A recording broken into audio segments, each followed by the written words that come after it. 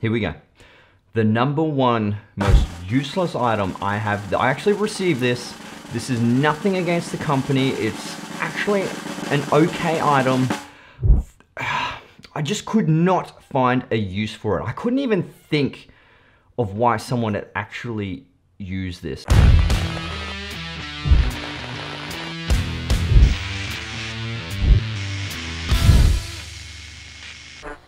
Welcome back to my channel, guys. My name's Jason Morris. Today, I want to do something a little bit different, but firstly, I just want to say this might be the last video of 2019. Thank you to all my subscribers and everyone who has tuned in and watched my videos throughout this whole year. It has been a great year for my YouTube channel and just obviously for my whole creativity sense with online creation. It's just been such a fun time, and you guys have experienced obviously from me from the start. I think at the start of the year I was about 1,000 subs. I'd just like to stop and say thank you to all my subscribers. I'm up to 1,000 subscribers. I'm at just over 13,000 now, so it has been a nice year for me with growth. Hopefully 2020 will be an even better year and obviously produce much better quality content for you guys. But anyway, this video is about 10 items that I have actually received or bought myself and just have never used. They are completely pointless or just have never made it into their own video because, well, they're just not good enough or they just don't get used.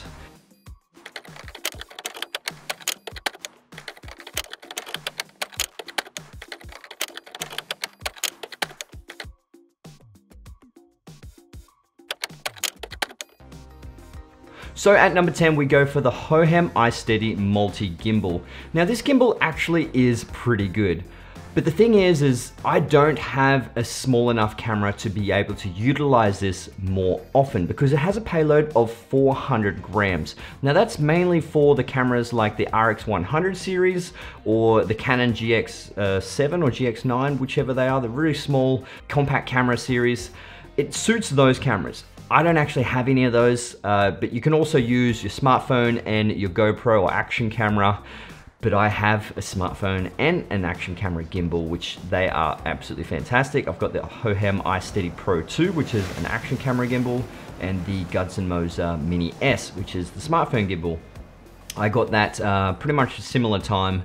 They get used more often because the Hohem Multi is just that awkward sort of size that you could go a bit bigger or could go a bit smaller. It's kind of that in between, perfect for people who have the RX100 series or something similar, but it's just not for me. So coming in at number 9, I think is a really, really great item.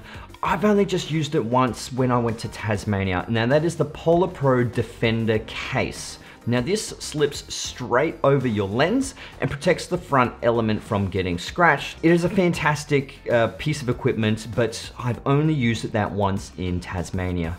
Now the only reason why I don't use it more often is that I have the magnetic covers by Freewell, and I just put that straight back on, take it off, put it straight back in my pocket. It just seems a little bit easier for me. My kind of shooting, I don't do a lot of hiking, so I don't need to protect the lens as much as obviously a lot of hiking people do, but that comes in at number 9. At number 8, I did buy it out of my own pocket, and it is a boom stand. Now this attaches to your table. The only reason why I don't use it is because it's just not long enough. I really wanted to use it for live videos, setting up the camera where it is now, having the boom right here, and I'm able to adjust it. I just haven't been able to use it because of the positioning and the length. I generally use a basic boom. It's just a lot longer, and I'm able to put it over the top of the camera a little bit more. Yeah, I don't regret buying it, but I don't think it is useful for my situation. So coming in at number 7 is the camera slider. Now I think this is by Newer. It's a great piece of equipment, don't get me wrong, it is a great piece of equipment. It is used, I've used it quite a lot in the past, But unfortunately, it's not very smooth. Now, with these ones, it's all friction based. Now, there is no wheels, there's no bearings, but the thing is with this one, it's plastic sliding on metal, so there's a little bit of friction. It has to be nice, smooth surface. So I did end up spraying some garage spray on top of it to make it slide a little bit smoother, but you still can't get that nice, smooth tracking motion. But now I use the Z-Pon slider. That thing is incredible. Such smooth footage you can get out of it because the resistance is a lot different, and I just love it. I use it pretty much for a lot of my videos, if not almost all of my videos when it's close product shots. So I do recommend it. All the links in the description will be below of all the good stuff that I'm using and all the stuff that I'm talking about as well, if you guys, you know, might find it useful for you and your kind of video production.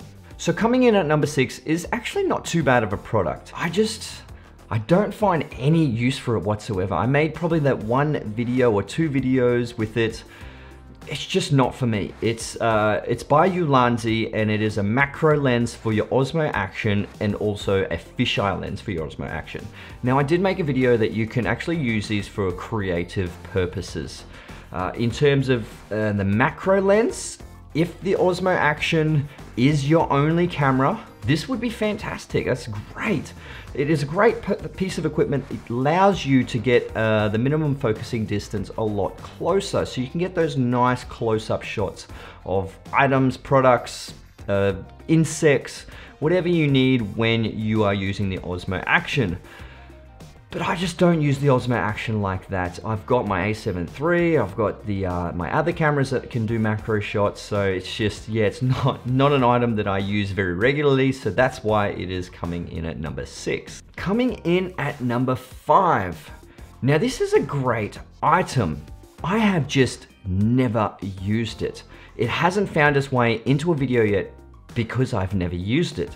Well, I've tested it to see if it works. It works great, but it just does not suit any situation I have needed so far. Now, this is the Boya Dual Lav Mic. So this is 2 lav mics that attach into one 3.5mm audio jack. So if you attach it into your phone or your audio device and record it, it is on one track though. So that's probably the main issue I do have with it. You can't record on separate audio tracks. Comes into one audio track. It's 4 meters long, which is 13 feet.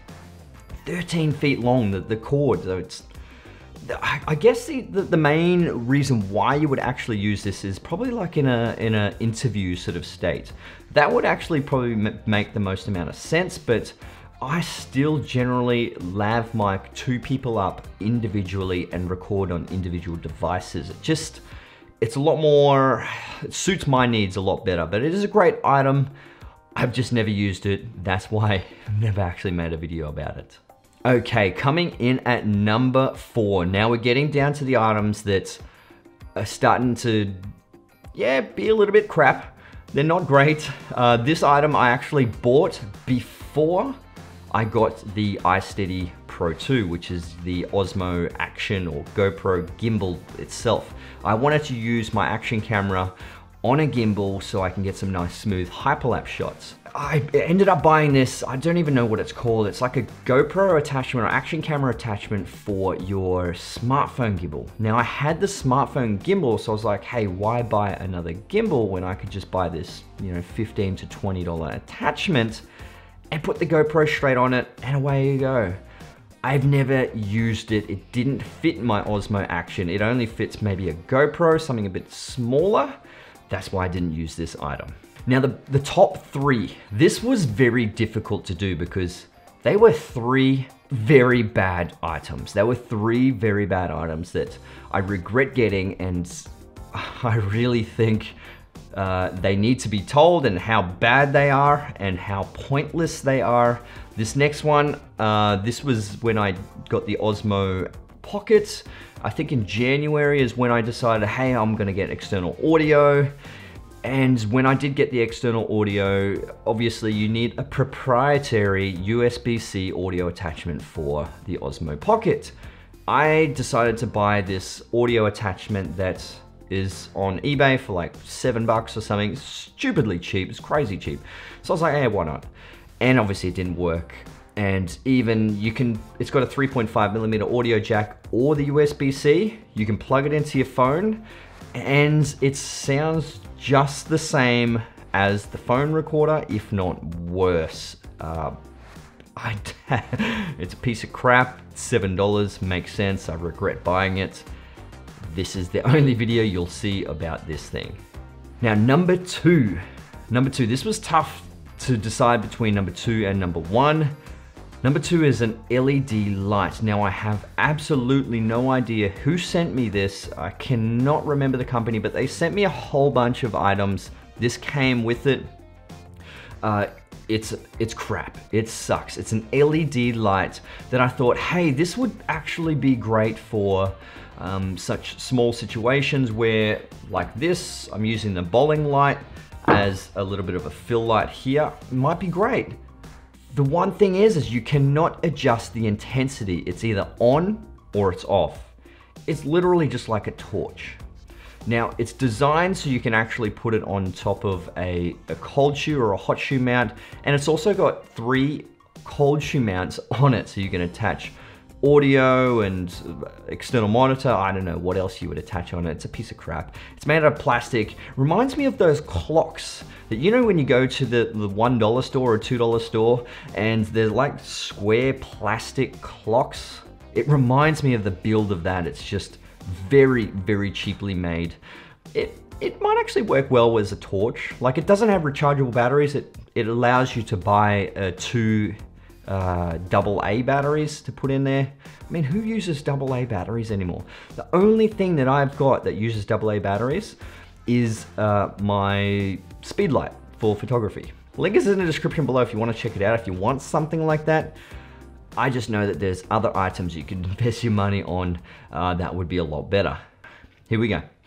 The number 1 most useless item I have, I actually received this.